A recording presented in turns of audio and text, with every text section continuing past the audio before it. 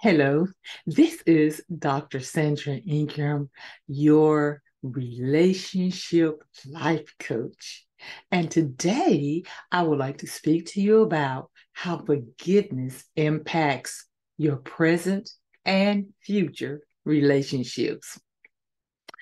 So, this is a touchy subject, I know, but I will tell you, unforgiveness is like drinking poison and expecting someone else to die. It doesn't hurt them, it only hurts and impacts you.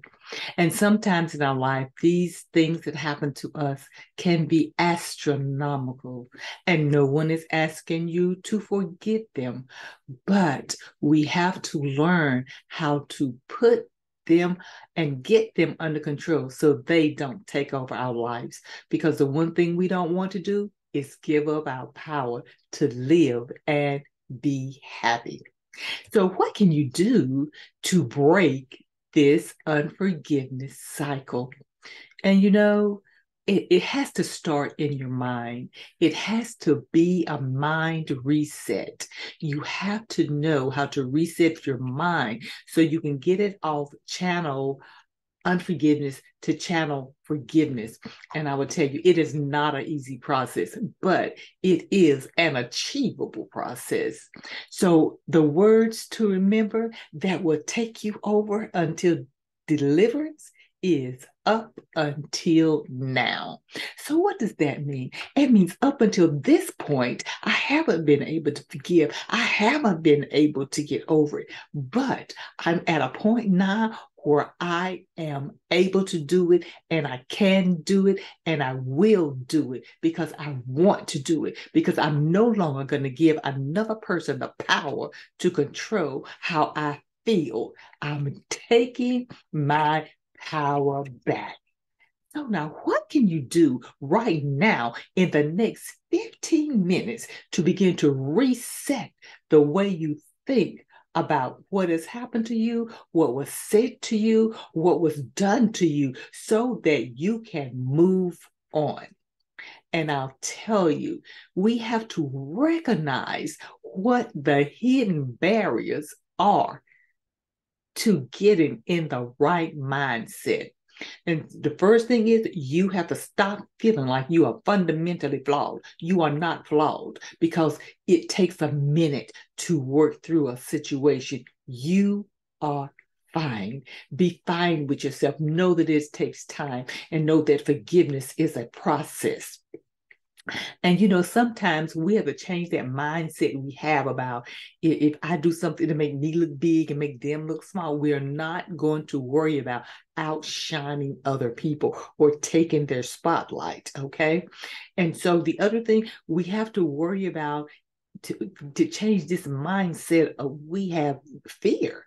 We're scared to overcome. We're scared because we would have succeeded, and people will say something. Oh, she's gotten over that. Oh, she's moving on. Oh, she shouldn't feel like that. But I tell you, it is time to move on, and it's time to get rid of the fear.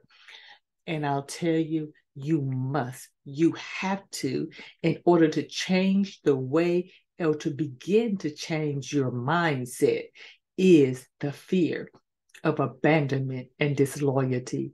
Yes, people may leave you, people may not be loyal to you, but you know what? They may be the people that need to jump off of your ship right now because they're holding your ship down, they're weighing you down.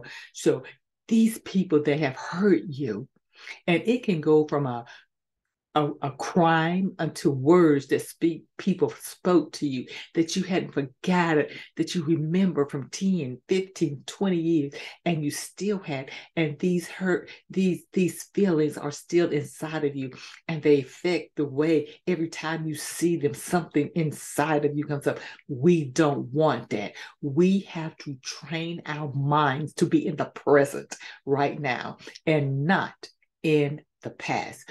Now, we're saying that things are going to come up in your unconscious mind, but I tell you what, you don't have to connect to it because we can learn. The other thing we can do to reset that mind is make a conscious decision.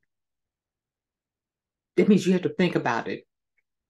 When it comes up, you got to say, "Oh, I'm not going to think about it. Oh, I'm not going to let this overtake me right now."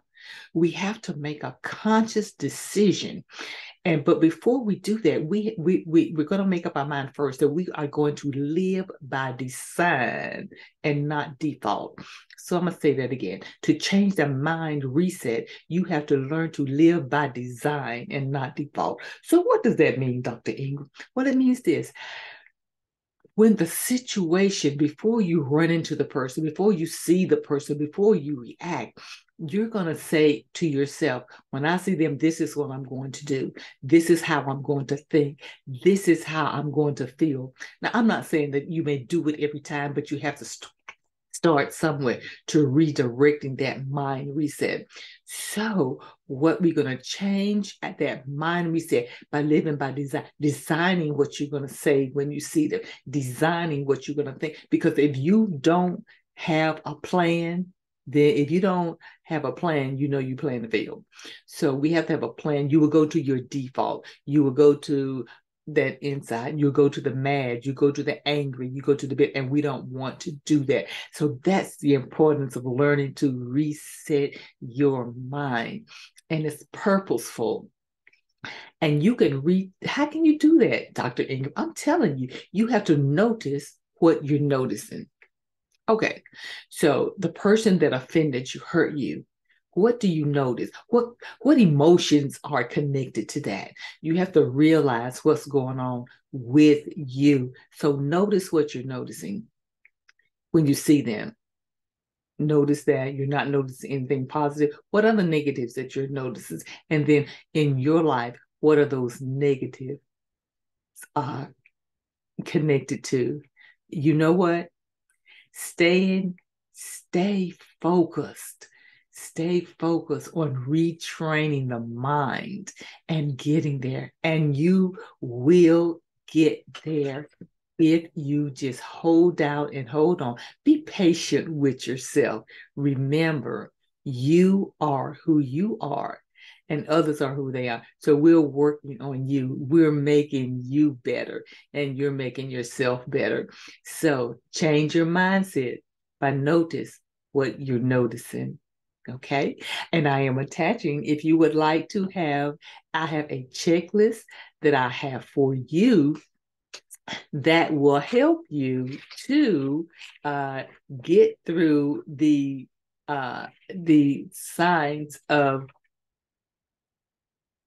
unforgiveness and some things that you can do daily to get through unforgiveness.